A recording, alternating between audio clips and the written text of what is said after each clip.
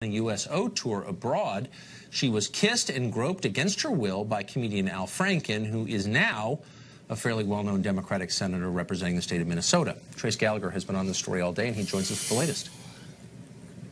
Trace? Tucker, the allegations you mentioned come from the radio and television personality who says the growing Me Too movement is what gave her the courage to fight back against a sitting U.S. senator. Radio news anchor Leanne Tweeden is accusing Al Franken actually in two separate incidents that happened during that USO tour back in 2006 when Franken was then a cast member for Saturday Night Live, including one that happened during a rehearsal for a skit that Tweeden would consider sexual assault. Here she is. Put his hand on the back of my head, and he mashed his face against, I mean, it happened so fast, and he just mashed his lips against my face, and he stuck his tongue in my mouth so fast. I remember I pushed him off with my hands, and I said, if you ever do that to me again, I'm not going to be so nice about it the second time. The second incident is this picture taken on a plane ride home from the tour where she claims that Al Franken groped her while she was asleep. Al Franken says he doesn't recall the rehearsal incident the way Tweeden does, but he did apologize, saying, and I'm quoting, "I respect women. I don't respect men who don't. And that fact that my own actions have given people a good reason to doubt that makes me feel ashamed." As for the photograph, Franken says, quote, "I don't know what was in my head when I took that picture, and it doesn't matter. There's no excuse. I look at it now, and I feel disgusted with myself." Democratic leaders immediately called for a Senate Ethics Committee investigation, with Chuck Schumer saying, quote, "Sexual harassment is never acceptable and must not be tolerated. I hope and expect that the Ethics Committee will fully investigate this troubling incident, as they should with any credible allegation of sexual harassment." Al Franken says that he will fully cooperate with the investigation, though Politico is now reporting there's already talk among some Democrats that because the picture we showed you earlier is so damaging that Al Franken might be forced to resign. Tucker. Trace Gallagher from L.A. Thanks a lot, Trace. Chadwick Moore is a journalist and a frequent guest on the show. He joins us from New York tonight.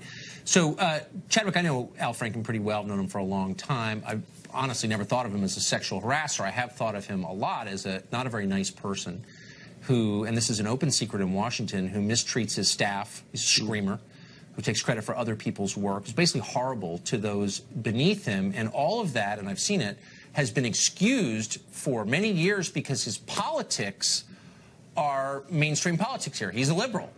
And I see this as a theme. Like, if you have the right politics, you get away with kind of whatever you want. You're excused by the left. Am I making that up in my mind?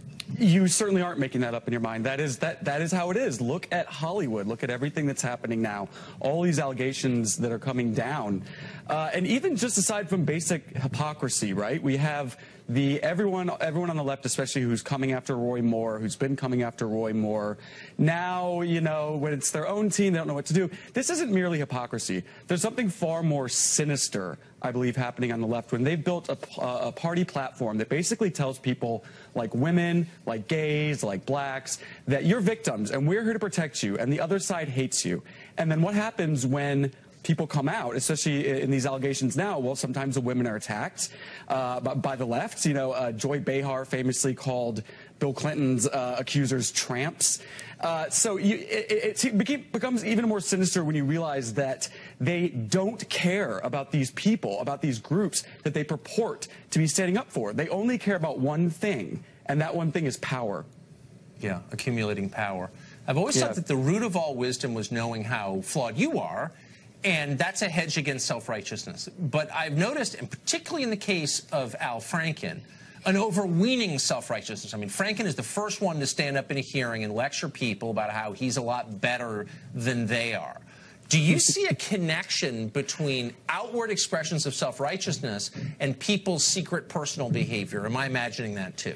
I absolutely agree with you. I heard someone say the other day, as soon as you hear a man call himself a feminist, you can start the clock on the rape charges. I believe it was Milo Yiannopoulos who said that. It's absolutely true. The more you're virtue signaling, you see this a lot with race, right? And I've noticed this my entire life. You see this a lot with these sort of white liberal race virtue signalers who are all day long talking about Black Lives Matter, yet they're the first person to cross the street if a black man's walking towards them late at night. They're the first person to be, very rude to their brown-skinned nanny or what have you. It's so obvious that there's some sort of cover going here. When you see someone who's trying so hard to virtue signal that they care for people, these groups of people, well, maybe you should look at that. If they need to collectivize people like that. It's true. I once asked Al Sharpton if he was a bigot, and he said to me in a moment of candor, he said, the only group I really don't like, white liberals, because they patronize me. And I thought that, there's something to this. I'm not a shrink, so I don't fully understand the syndrome here, but it's related. People who have thoughts they're ashamed of tend to attack other people and accuse them of having those thoughts. Oh, absolutely. I completely agree with you. And that spans the gamut when, people who maybe are a little too puritanical and some things turn out to have the nastiest secrets behind their closet as well, Yeah. And so I would say Senator Franken is in that category. Chadwick, thank you. That was insightful. I appreciate This Uranium One story has been debunked countless times. It is nothing but a false charge that the Trump administration is trying to drum up in order to avoid attention being directed at them. This is such an abuse of power, and it goes right at the rule of law. If they send a signal that we're going to be like some dictatorship, some authoritarian regime where political opponents are going to be unfairly, fraudulently investigated, that rips at the fabric of the contract we have, that we can trust our justice system. Really? Hillary talking about the rule of law and the possibility of a special counsel to investigate her role in that whole corrupt Uranium One deal? She's obviously getting nervous. Here with more reaction, author of the best-selling book, Clinton Cash. Really? We're going to get a lecture on the rule of law?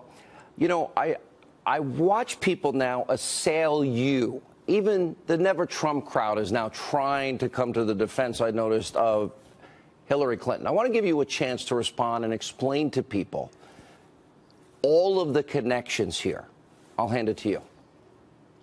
Well, thanks, Sean. Look, this is a story that begins in 2005. Bill Clinton and Hillary Clinton helped Frank Giustra, a Canadian investor, get very, very rich uranium deposits in Kazakhstan from the Kazakh government.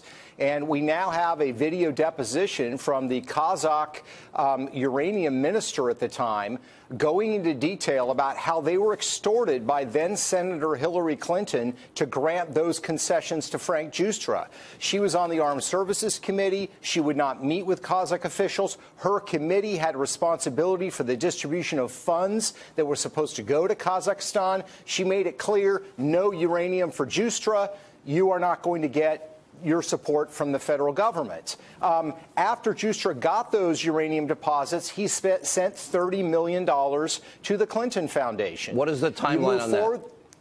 Yeah, so that's 2005 is when that deal happens. Within 2 months, he sends the first $30 million to the Clinton Foundation. 2007, they do what's called a reverse merger. They take those Kazakh assets, they put them in a company called Uranium One. Uranium One acquires uranium assets in the United States. In 2010, the Russian government says, we want to buy Uranium One. That triggers the federal approval of the United States. As the U.S. federal government and the State Department is considering that deal, the chairman of Uranium One, Ian Telfer, sends $2.35 million to the Clinton Foundation through a private foundation. It was never disclosed. It was only discovered by going through Canadian tax records. Bill Clinton gives a $500,000 speech the month as that approval is going through to a company in Russia that is involved financially with Uranium One. The ties and the deals go on. And let me just add, Sean, by the way, it's about to get a lot more interesting because we know some details about this lobbyist, this source that's come forward. His name is William Campbell. He lives in Florida. He was with Cassidy and Associates, which is one of the big lobbying firms in D.C., where he lobbied on Russian interests from 2007 to 2008. He then started his own firm, was paid $50,000 a month by the Russians for lobbying. And this is what his contract was for, quote, to improve the media and political environment in the U.S. in respect to the supplies of the Russian uranium products, and, quote, to set up meetings with U.S. administration officials, members of Congress, and other key opinion elite in 10X and Russian government officials. So this is a very inside guy that's coming forward as this whistleblower. Russia, we had Putin bad actors in the United States. Mueller was the FBI director. Eric Holder was one of the 9 that signed off on the deal, CFIUS deal, the committee. Then you've got bribery, extortion, kickbacks, money laundering, and racketeering. Mueller had to know because they had an FBI informant. He had his own personal experience, ended up 4 years being an informant. Then you got tapes, and then we've got documents, and we got emails and a firsthand account. And Putin was using breaking all of these laws to get a foothold in the uranium market. And they knew in 2009. You're right, Sean. In fact, the purchase of Uranium-1 was announced by Vladimir Putin himself. It was reported in the Moscow Times, which is an English-language publication in Moscow. He personally released the funds to purchase Uranium-1 in the United States. And look, the argument that the Clinton defenders use is, well, there were all these government agencies that were involved in this process. She didn't do it by herself. From the standpoint of bribery, that is irrelevant. If you're a congressman sitting on a committee and a committee votes unanimously for something, but you got paid to vote for that, it doesn't matter what your colleagues did. You committed bribery, and that's why this needs to be investigated. All right, Peter, we're going to stay on this. And by the way, the FBI informant I was just talking about, his name was revealed today. We have John Solomon, Sarah Carter coming.